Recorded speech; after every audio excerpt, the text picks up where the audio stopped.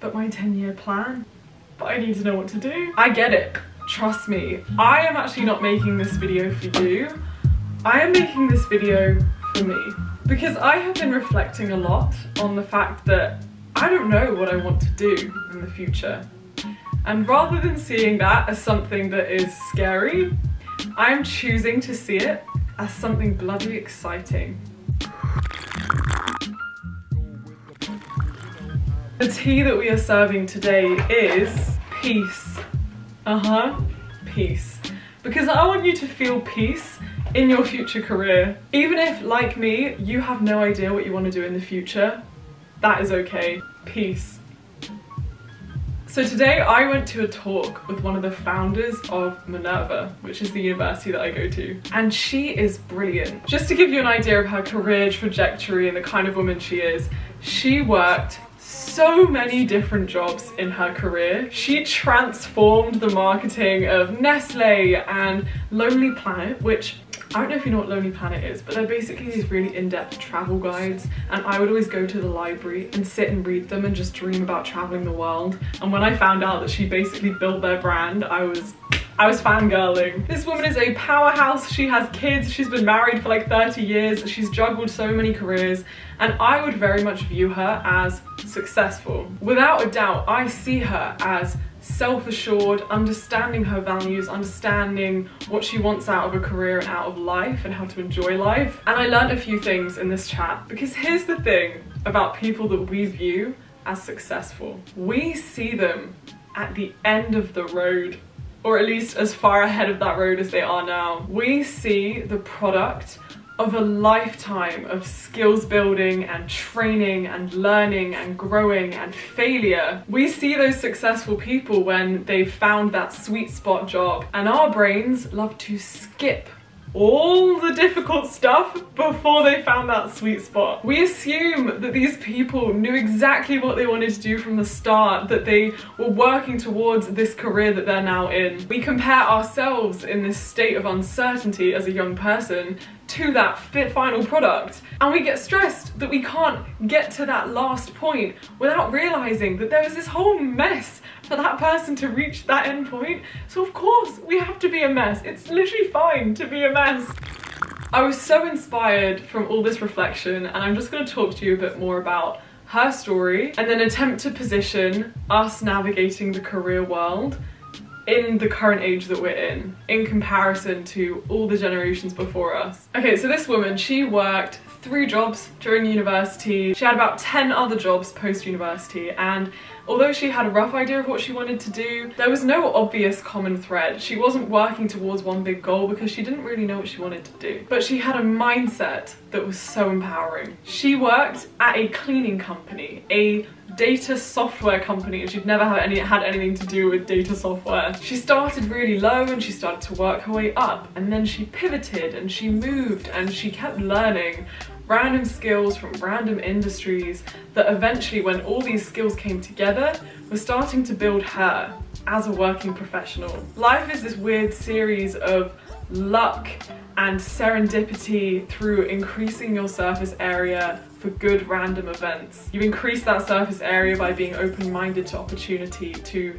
meeting someone here who has a network, and one person in that network might be relevant to something you want to do. So I've been reflecting on that talk and applying it to my own life. I do not know what I want to do in the future. I have an idea of the things that I love, the things I like, the things I value, care about, want to impact, but I can't tell you anything specific. And why is that? I think it is because we as a generation are operating on a fixed image of a career that has been created for us by our parents' generation. You study, you choose a sector, you progress through a hierarchy, alongside you get married, you have kids, blah blah blah, you set up your life, and then you kind of work there for the next 40 years, and you work until retirement, and maybe you have one career change, but that's it. You've chosen your sector and you work through it. Guys, this is 2020. Social media did not exist 10 years ago.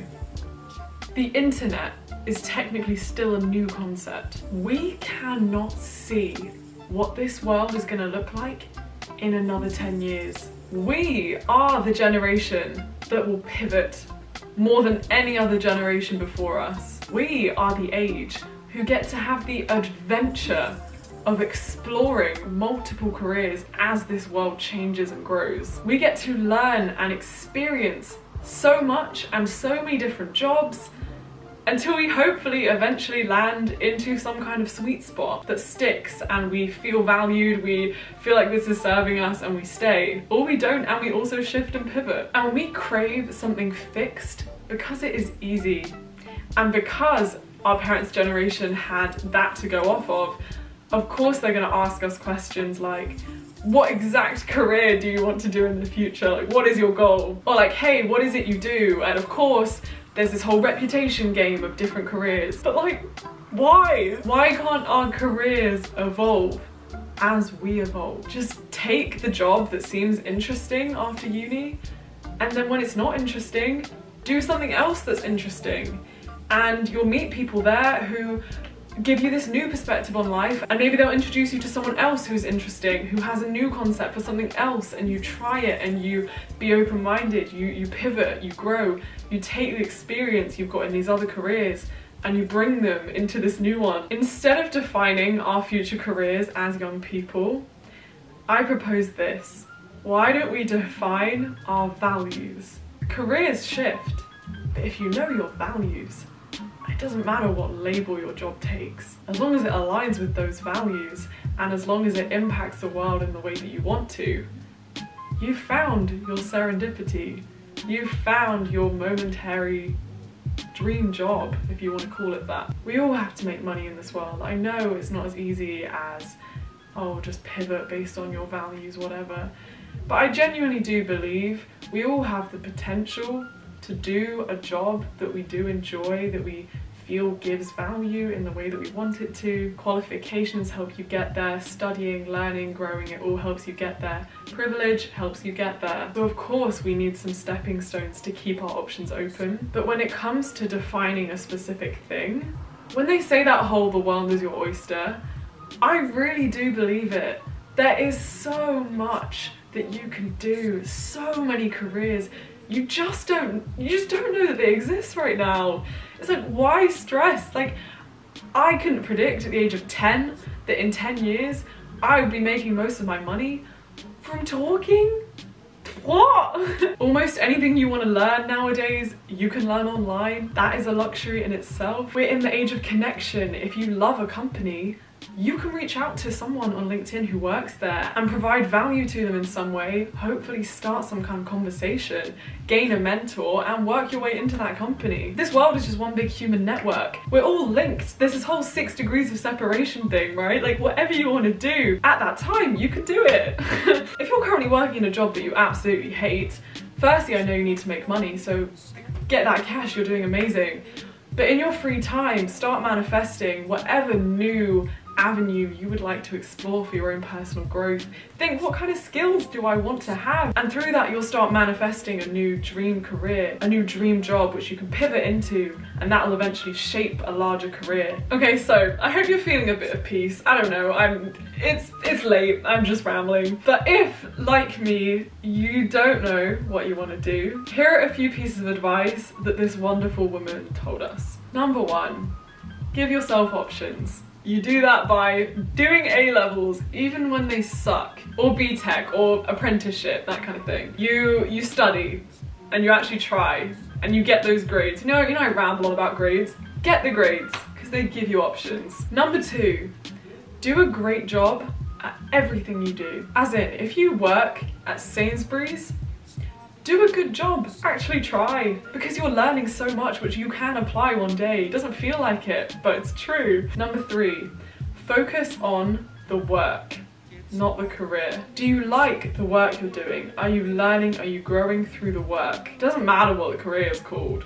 Think about the work. Number 4, listen to opportunity and be open-minded. I see it in so many people who get comfortable and will ignore opportunity because it's so much scarier than whatever you've got now. Increase your surface area for good randomness. And 5, the people that you meet and the connections you make are far more important than the company you work for, like the name of the company. As I said, the world is just one big network of humans. If you've worked here, you've met some interesting people.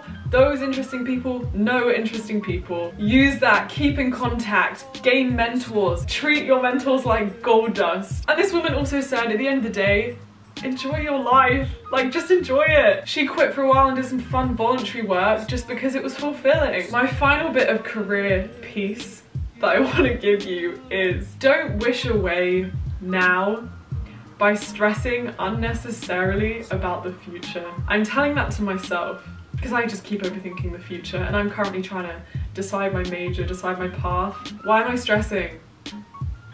I'm gonna be such a different person when I graduate in 3 years. I can feel it. I might as well just keep learning, keep growing, tackle it when I get to it.